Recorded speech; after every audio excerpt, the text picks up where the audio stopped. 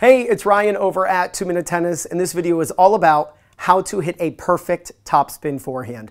Please consider subscribing and hitting that notification bell, even sharing this video with a friend, as those are absolutely the best ways to support this channel. Now, I am in my basement, and I'm going to be using the Topspin Pro. If you're a coach, a parent, or a player, this is an amazing product for at-home and on-the-court practice. I am an affiliate. My link is in the description below. Definitely check out the Topspin Pro. Now, the first thing you always want to understand when it comes to any stroke is how to hold the racket. Now, let's talk about the hand first. And you can draw these spots on your hand if you'd like, but we want to understand the base knuckle of the index finger and the heel pad. Now, those two spots have to go on a certain place on your racket. So first, always get the racket on its edge before you start looking at the butt cap and understanding the bevels. That just gets the orientation correct. Now, each bevel, and by the way, a bevel is a flat side. I get people who ask me, is the bevel a corner? No, a bevel is a flat side. Each bevel is 45 degrees different than the previous bevel, right? So it's 360 divided by 8, 45. So we want to understand that because that really impacts the racket at contact and what you can do with the ball. So bevel number 1 is on the top, whether you're right or left-handed. Bevel 2, if you're right-handed, is here. Bevel 3, bevel 4, bevel 5, and so on, all the way to 8. If you're left-handed, we're going to count to the left. Bevel 1, bevel 2, bevel 3, bevel 4, bevel 5. Bevel 1 and bevel 5 are the same, whether you're right or left-handed.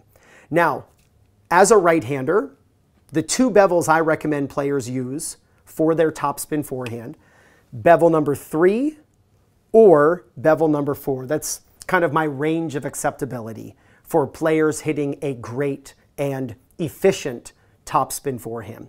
So bevel number 3 is the Eastern forehand grip. Think Roger Federer.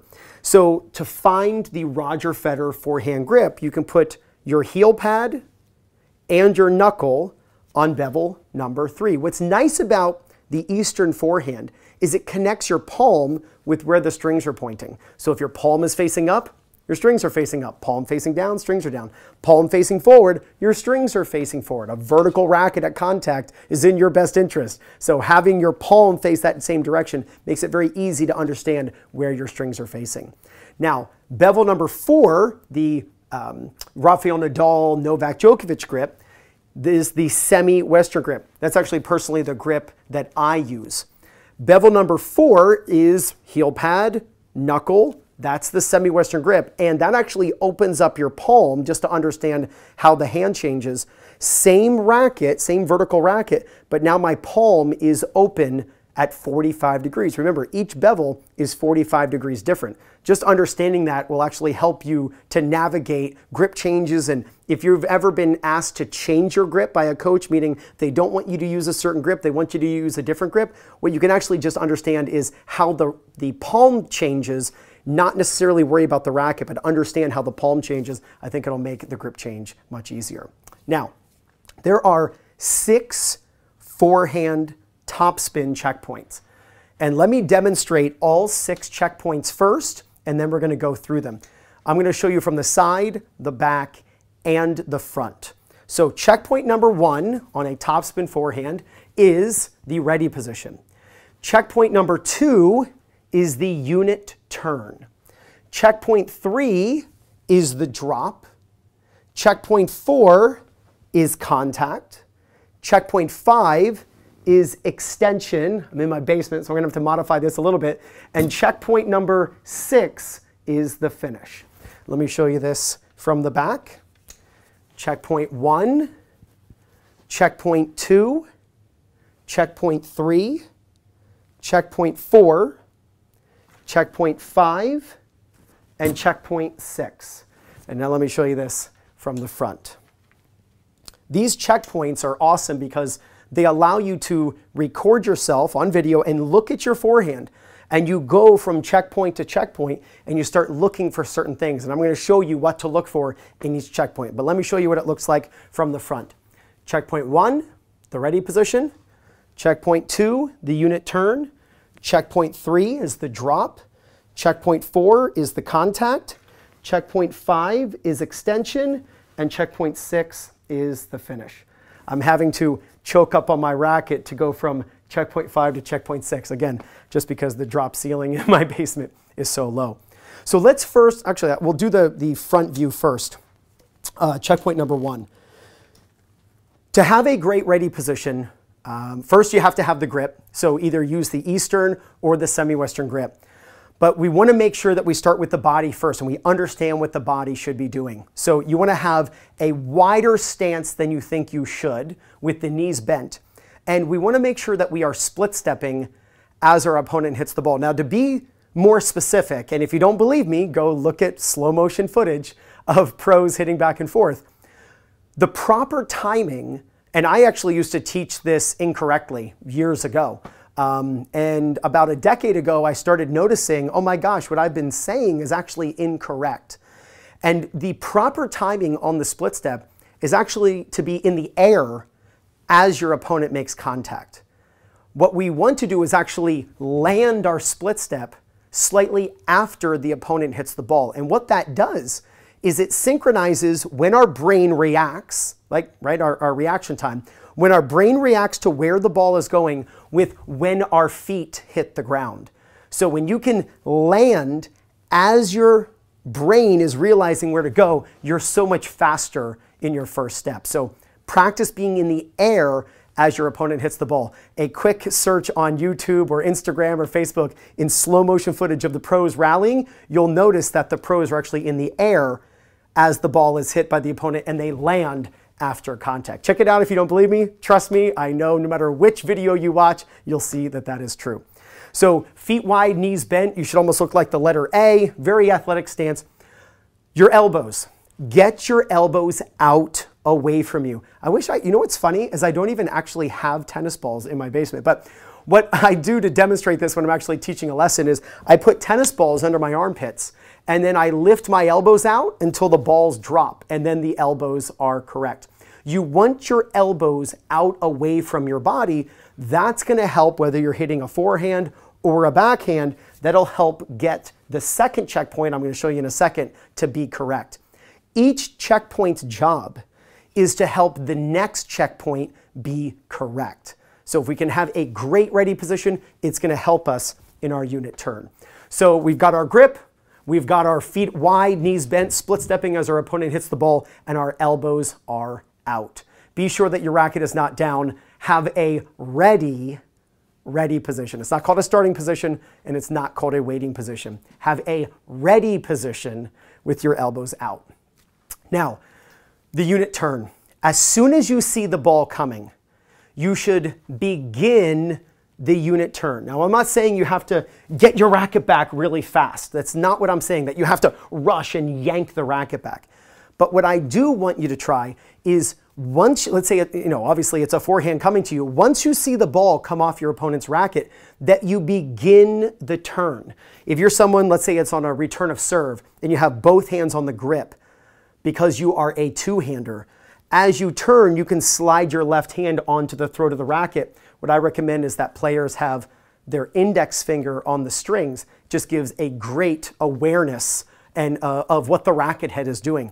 But when you turn with the body turning. Don't think of it as the racket's pulling back. Remember, your elbows are out. I tell my students, let me smell your armpits. Like if they're across, like, come on, I should smell your armpits. Don't cover it up. Like if your armpits smell, we should all know. Like get your elbows out.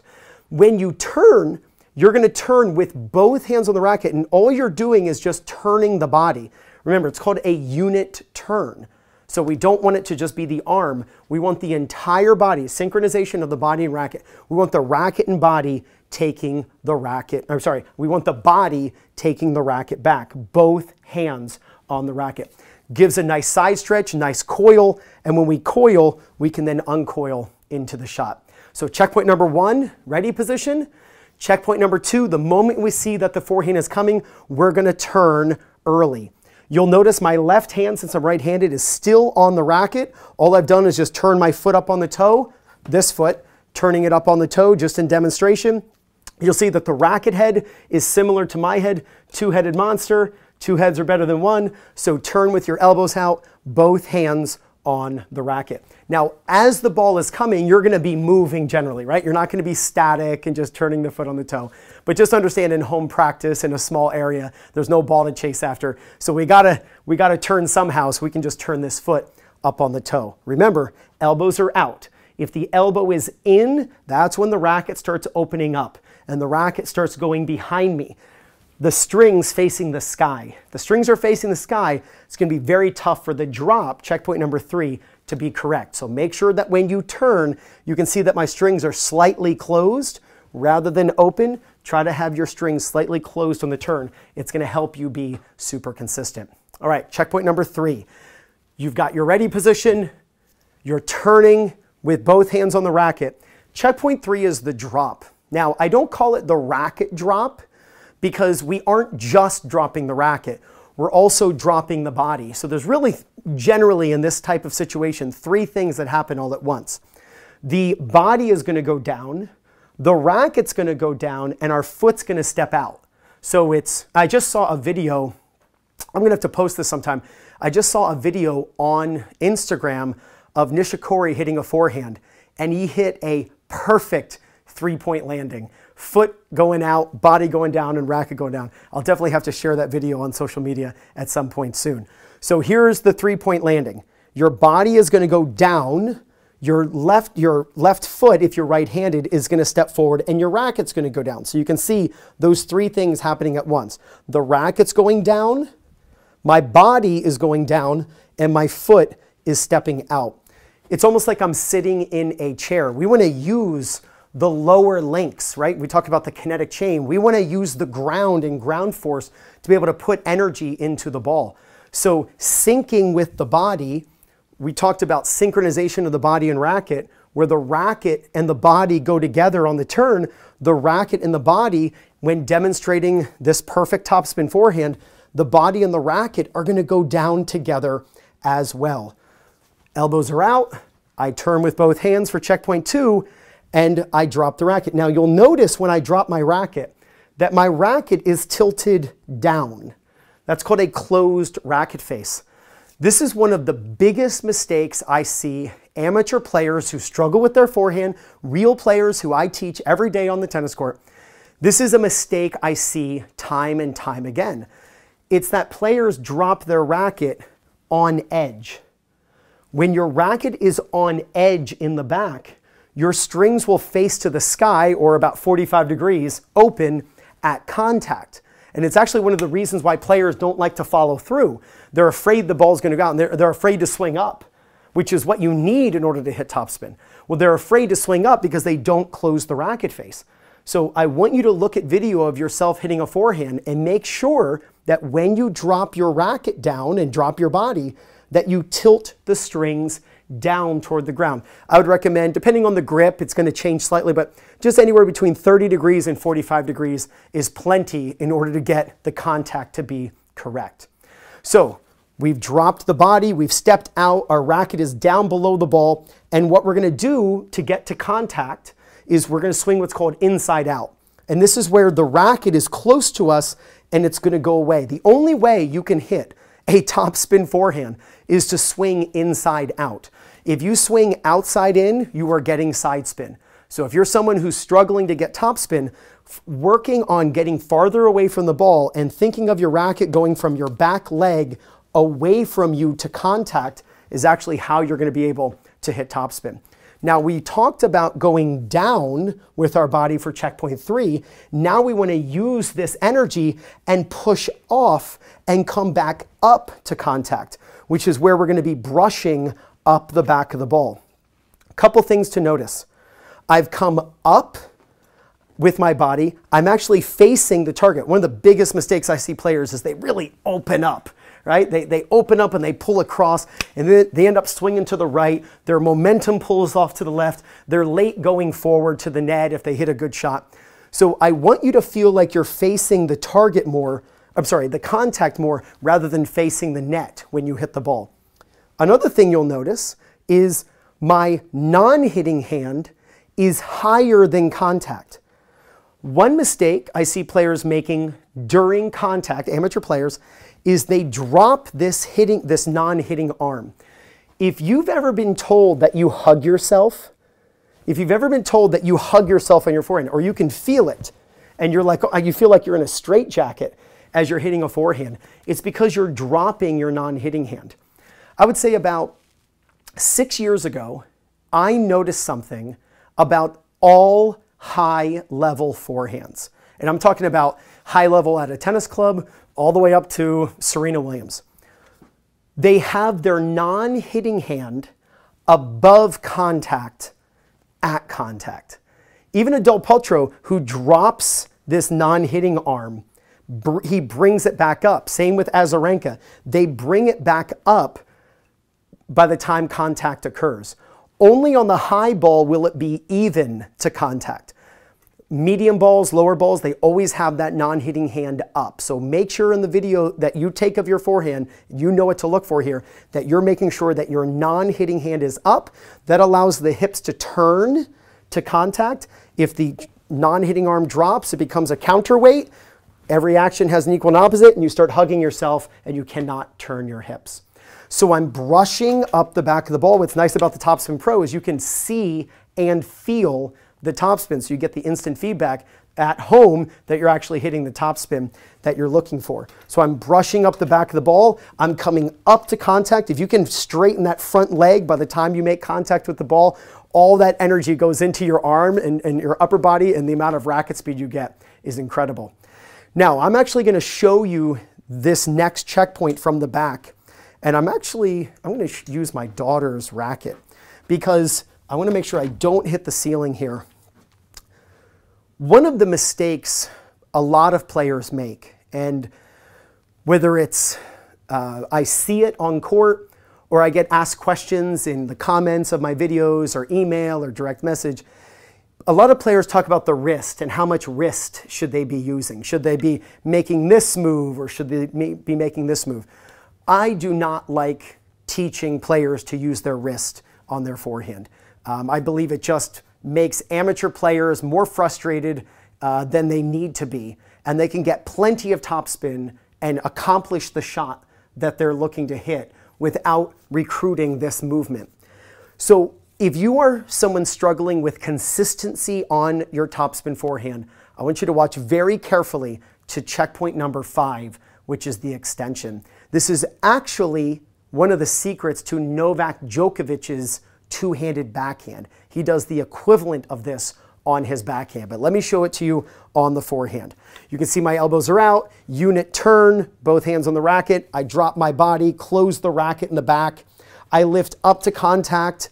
My head is still, I'm brushing up the back, I'm coming up, spinning the ball. Non-hitting hand is higher than contact. You can see it, by the way. It's not over here. You can actually see it on the right side of my body from the camera's view as I'm contacting the ball. But here is something that will instantly, if you're a coach, start teaching this to your students who are very wristy, and it'll fix their forehand and instantly double how consistent they are. I want you to start focusing on keeping the racket, if you're right-handed, to the right longer. This is what Vic Braden calls, and all of this information is Vic Braden information. This is what Vic Braden called the right side of the letter V, right? So most players are taught get the racket to go up and then the racket goes down. It's the whole like windshield wiper pronation idea. That's all well and good, except, I mean, there's no right or wrong way to hit a tennis ball. There's just efficient and inefficient, or a way that takes more calculations and a way that takes fewer calculations. I want you to have very few calculations you have to make, and then when you're under pressure, you're off balance, you're stressed, you have very little time, you'll be consistent. I want you to watch how the racket is still to the right of my hand. If I grab my racket, you'll see, let me grab another racket so you can actually see the V. You can see this is a letter V, right? So my racket, my daughter's racket that I'm using here, you can see this is the right side of the letter V. All this does is it keeps my strings facing my target longer. A lot of players, they make this wristy move, and since the tennis court is only 19.6 degrees wide, from the center of the court to the corners of the singles court, it's 19.6 degrees wide. You start using a lot of wrist, you're hitting the ball left and right, and you're not able to hit your target and be precise. So keeping the strings facing forward and facing your target is in your best interest. And the way you can actually do that is by catching the racket in your non-hitting hand and keeping the wrist angle intact. This angle is the angle I had at contact. Now, I can already hear some of you going, I don't see Roger Federer doing this. I don't see, Simona Halep doing this on her forehand.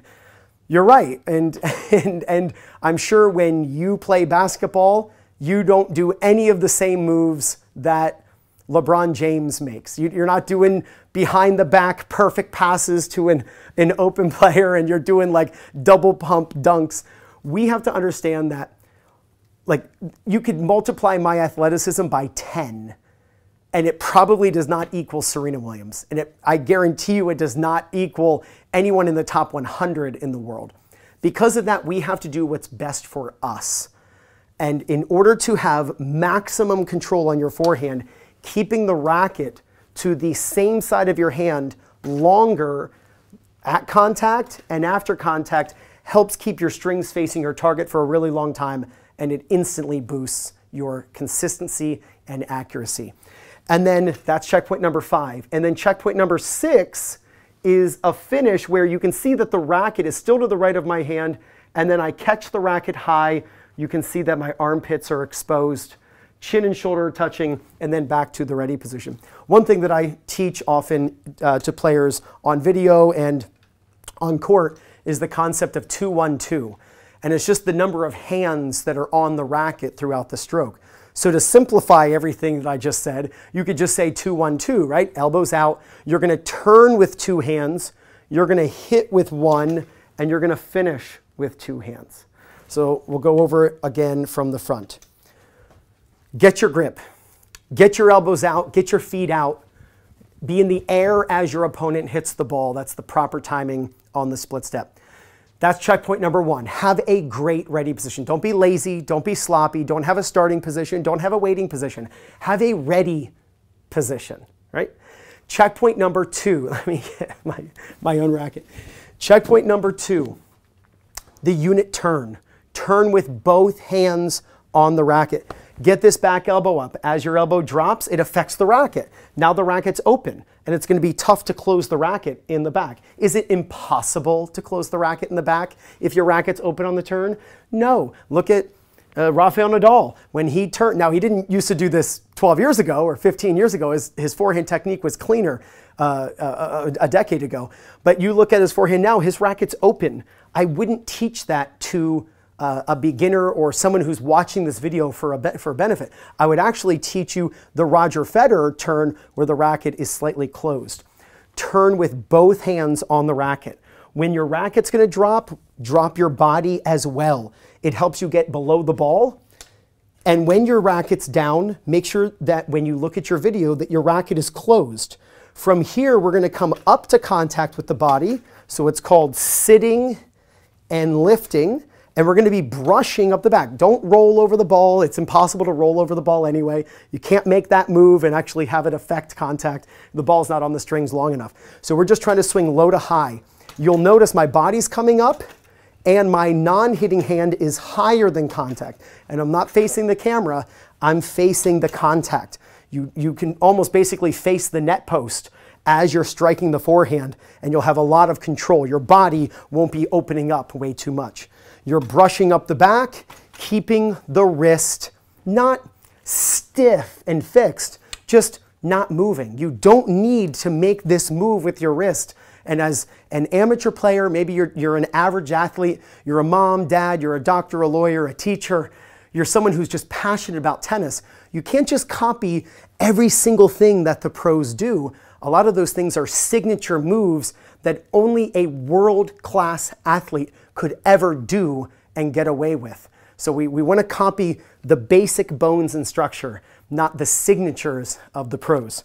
When you swing up, keep the racket, if you're right-handed, to the right of your hand. Again, from the back, to understand this, keep the racket to the right of your hand, and go up. Tennis is a lifting sport. The more you swing up, the more the ball comes down. Swing up toward the ceiling. Trust it, because your strings are going to be facing forward as you hit the ball.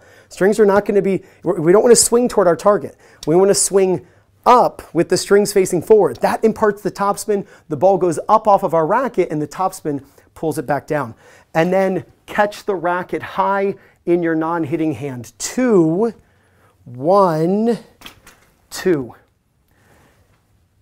This is an amazing product. The fact that I get to make videos for you here at home in my kind of basement studio and use the Topspin Pro for at-home practice and demonstration just shows you how amazing this product is. Again, I'm an affiliate. Check out the link in the description below. Please consider subscribing and hitting the notification bell, sharing this video with a friend or family member who needs to learn how to hit a topspin forehand, a perfect topspin forehand. So thank you so much. I really appreciate your support. Let me know what you think in the comments below, and I'll talk to you really soon.